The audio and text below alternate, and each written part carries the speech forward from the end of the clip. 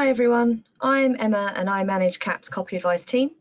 Today I'm going to talk to you about issues around influencer marketing and the key things that influencers and brands need to bear in mind to ensure that they stick to the ad rules. In this webinar, I'm going to be covering the ongoing issue of ad labelling disclosure. I'm hoping to stick to around 30 minutes with a 15-minute Q&A at the end. Feel free to submit your questions throughout. My colleague Judith is going to wade through what we get and flag some for me to answer. Please try and stick to questions around the principles rather than very specific scenarios so we can keep this as relevant to the whole audience as possible. And please remember that I don't work for the CMA and I can't give legal advice. So let's kick off with the main thing that I'd like you to take away today. Just make it clear. There really isn't much more to it than that. We've seen a lot of misinformation spread throughout the influencer marketing community and plenty of misunderstandings about what the requirements are. But at its very core, it's just making clear when you're advertising. Now, rather than just effectively reading out the influencer's guide to you, I thought I'd try a different approach and see if I can dispel some of the myths around ad labelling and disclosure. Myth 1. We often hear the argument that the audience already knows when something's advertising and that ad labelling is just completely unnecessary. So we asked. Together with Ipsos Mori, the ASA undertook research on consumers' understanding of advertising on social media and the labels often used. The full reports are available on our website, but the main thing we found was that people really struggle to identify when social media posts by influencers are ads. That means that at an absolute minimum, these posts need to be prominently labelled with something like ad or hashtag ad up front to make it really clear. Myth 2. A lot of people believe that not labelling ads isn't really doing any harm and ultimately doesn't really matter. But not making clear that an ad is against the law, and not without good reason. Failing to make this clear can mislead consumers materially, cause damage to the wider industry and the players within it, and also cause you plenty of grief if you end up on the wrong side of the requirements. Under consumer protection law, which our rules reflect, using editorial content in the media to promote a product where a brand has paid for the promotion without making that clearly identifiable to the consumer is an unfair commercial practice. Other unfair practices include falsely claiming or giving the impression that an individual is acting outside of their business purposes, or falsely representing themselves as a consumer, failing to identify a commercial intent behind a social media post, and omitting or hiding material information. All this really means is that not making clear that a post is an ad could mislead people. That could be about the quality of a product. If an influencer is making a big song and dance about how wonderful something is without really knowing or caring if it is. It could also mislead consumers about the motivations for mentioning a product. So if an influencer claims to use a product or implies that they love it, when really they're just getting paid to say that. It's also, and most importantly, misleading consumers by omission. So whether they're hearing a genuine, unincentivized opinion or a possibly also genuine opinion that has been paid for, is likely to affect their decisions about how much weight they want to give a particular claim and how likely they are to go on to make a purchase. They need to have all of that material information when making decisions like that. When brands and influencers don't make it clear, they risk ruining things for everyone. When some people are doing the right thing and others aren't, there's the potential for this to result in unfair competition between brands, particularly when consumers are misled into buying lower quality or more expensive goods. But perhaps more devastating than that is the erosion of trust. If audiences feel they're being lied to, they'll switch off, unfollow, go elsewhere. And that has the potential to affect the value and impact of influencer marketing generally. Before you know it, marketing budgets are going elsewhere and no one's making any money from influencer marketing anymore. Without trust, influencer marketing becomes the irritating pop-up or screen obscuring banner ad that people created ad blockers to get away from. And finally, it's pretty bad for you if you don't make it clear. While the ASA generally prefers to work with brands and influencers to resolve issues, there's a limit to how accommodating they can be, for the reasons I've outlined, as well as others. A formal ruling from the ASA ends up on their website, and as you've seen on the previous slide, it gets noticed. There are also other sanctions that can have quite detrimental effects on brands and influencers. And there's also the outside chance that the CMA or trading standards could take people to court. So myth 3. Too often, we hear that the requirements are just too complicated and difficult to understand. Now, I know I pretty much live and breathe the ad rules, but this really isn't very complicated. I mean, if you want complicated, let's have a chat about the requirements for health claims on foods or the rules around the use of personal data for marketing. The requirement here is really nothing more than making clear that an ad is an ad. So what's an ad?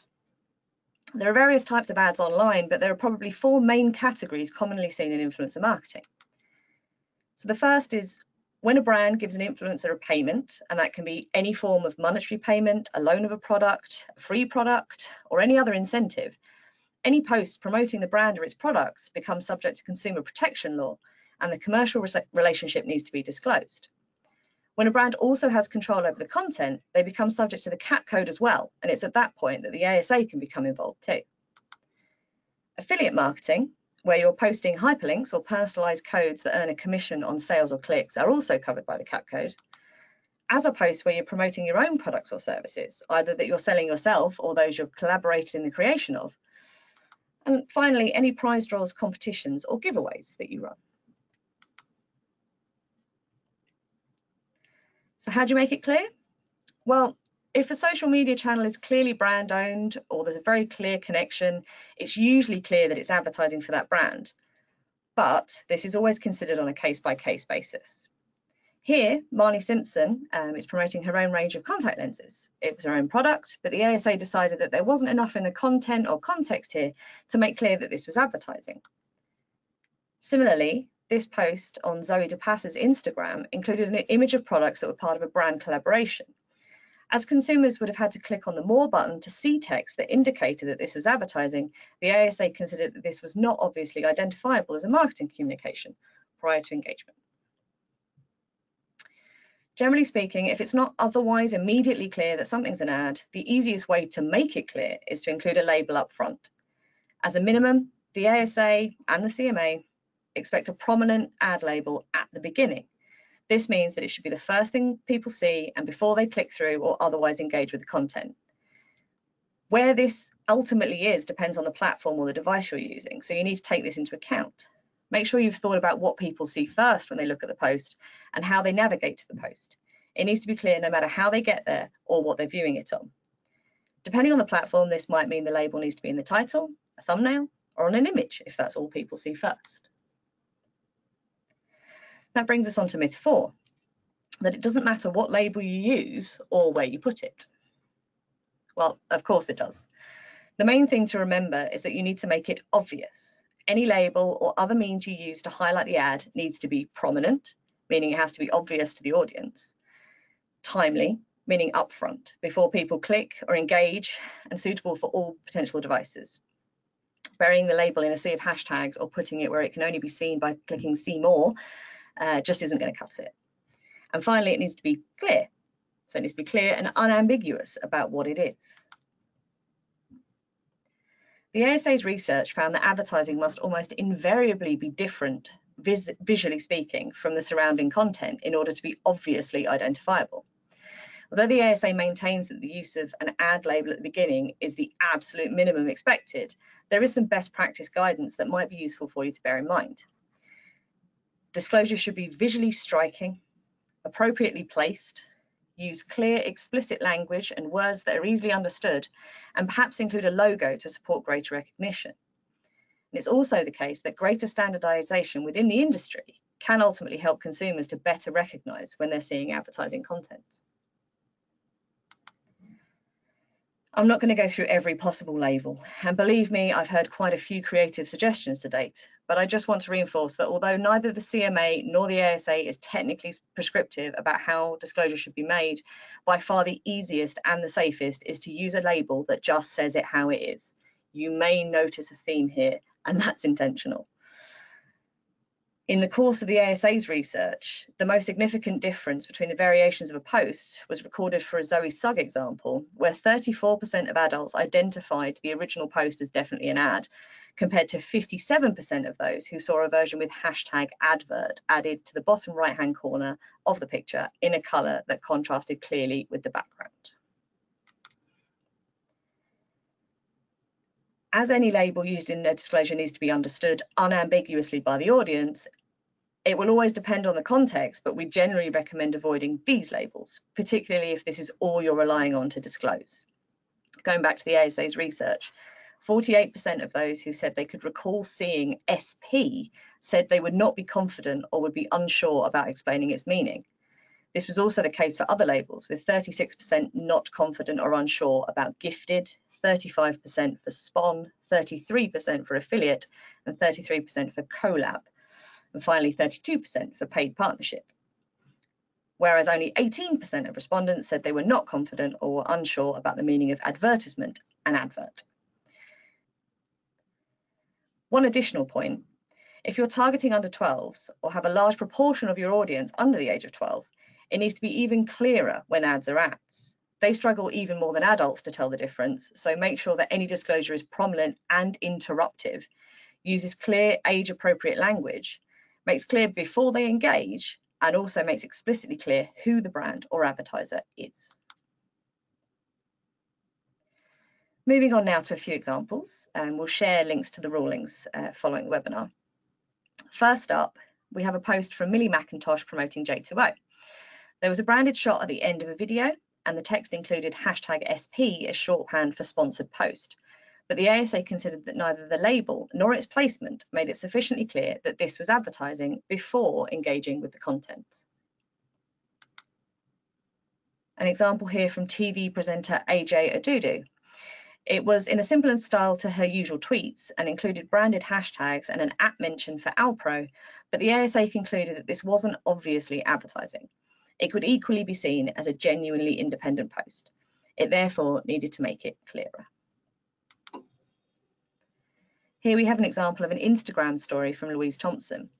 Although the ASA acknowledged that the post contained some elements that indicated there might be a commercial relationship, they considered that the content and context of the post did not make clear that it was advertising, as opposed to, for example, genuinely independent editorial content.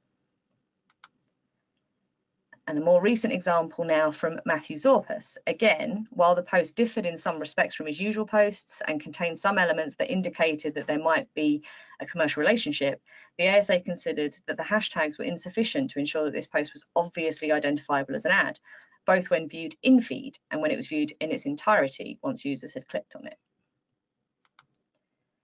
Finally, just a quick example that wasn't even investigated. Here we have the Saucony Jolies, including a short section of advertising content within wider unrelated editorial content.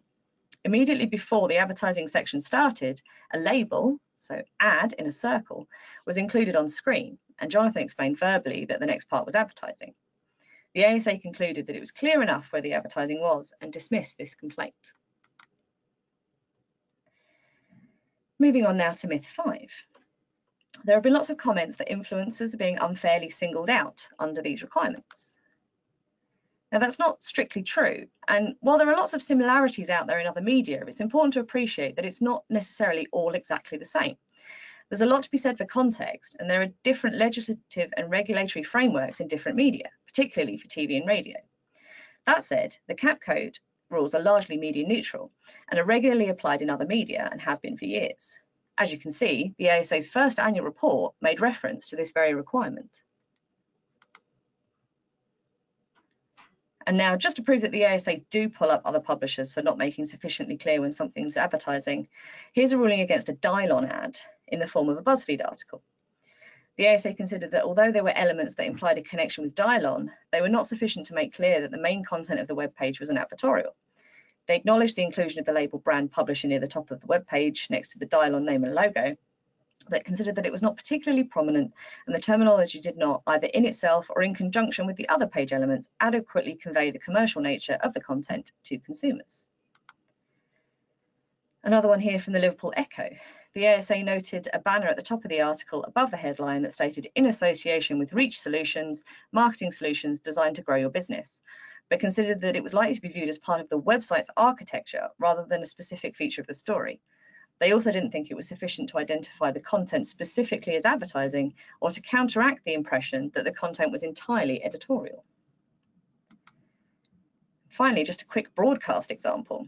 The ASA upheld against two 27-minute long-form TV ads called The It Factor by a consortium that promoted Italian goods and culture abroad. As the ad contained a number of features that would cause viewers to assume that they were watching an editorial programme, the ads needed to contain clear, prominent signposts to ensure that it was obvious to viewers that the content was advertising material and not editorial.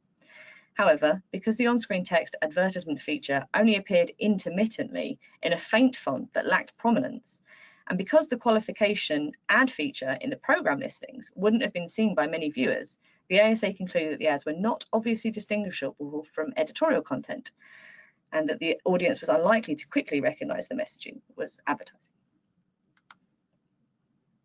So final myth, number 6. There seems to be a sense that people think regulators just love to catch people out and get them in trouble. I guarantee you, without a shadow of a doubt, the executives at the ASA don't want to catch anyone out. Dealing with over 30,000 complaints a year is a time-consuming business, and they'd much rather people got the simpler stuff right first time. That's why we publish guidance, offer training and events like this webinar, and have a team dedicated to giving advice to the industry on the ad rules. On screen is a list of some of the places you can get help, and we're currently in the process of updating all our guidance on this topic, so make sure you're signed up to our Insight newsletter so you can be amongst the first to know when it all goes live.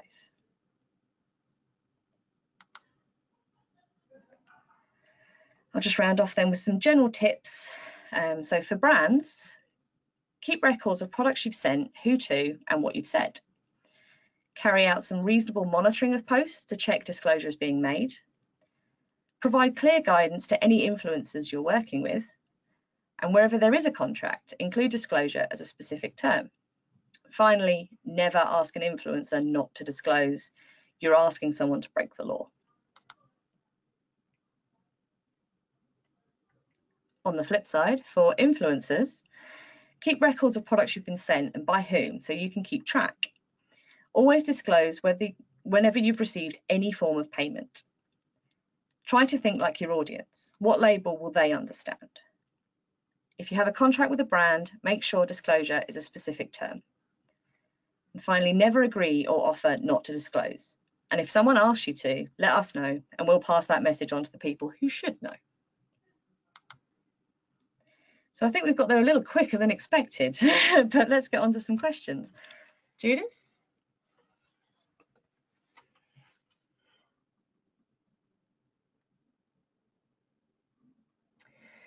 Okay, so we've got a question here that says, someone would love to know the difference between using gifted for a free press item to review versus ad. Now, I'm not sure what they're necessarily getting at there. It's potentially more a question for the CMA than for us. If ultimately the free item has been given and the content of that review has been in some way controlled by the brand, it would have to be ad. The ASA is not going to accept gifted for that type of content. The next question is, will a copy of the slides and a recording be provided? Yes, yes it will. Do you have any other questions? Everyone's being very quiet. Maybe I've gone through it too quickly.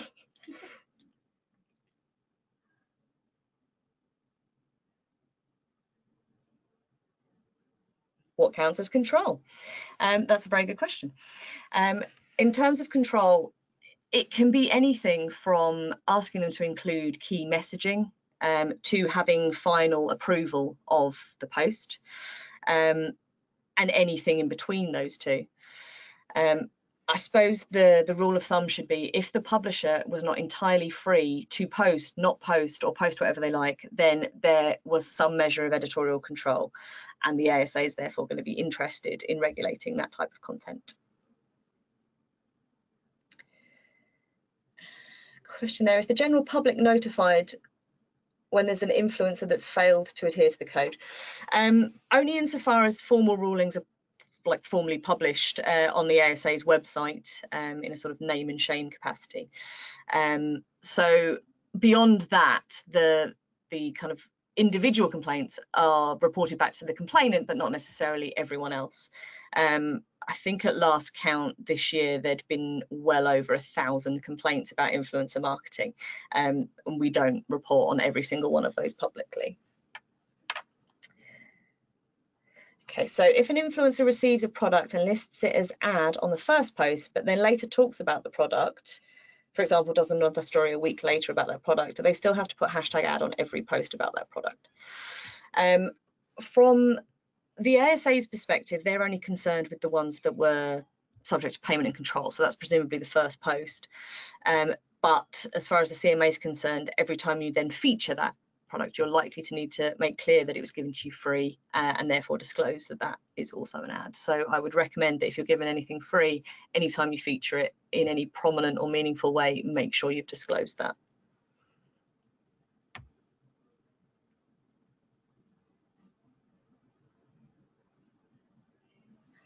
Okay, we have a question there about whether there's any way to ensure the age of audiences for influencers. That's beyond the scope of this webinar, but keep your eye out. We are planning to do another webinar at a future date on targeting for influencer marketing. So I won't go into that today, but good question, and we will cover it in future. Question about how would an influencer disclose that he or she has received a payment? By using hashtag ad on the post or any other clear label to make clear that that post is advertising or has been the result of a commercial partnership with a brand. It might not feel like one, but the minute you're given a free product, you've received a payment, and that makes it a commercial practice. If we pay an influencer via product and they caption their post with thanks brand, is that okay? Not on its own. It doesn't make clear on its own that that's advertising. So you really need to make it explicitly clear that something is advertising, not just imply that it might be.